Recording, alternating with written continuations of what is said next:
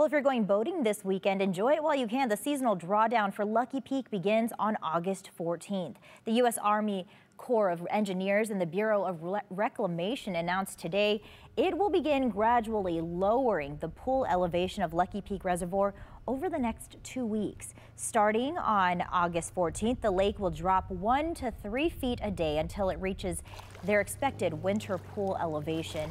They say boaters should use caution when along the shoreline because they may become stranded as water levels recede, especially if anchored on or too close to the shore.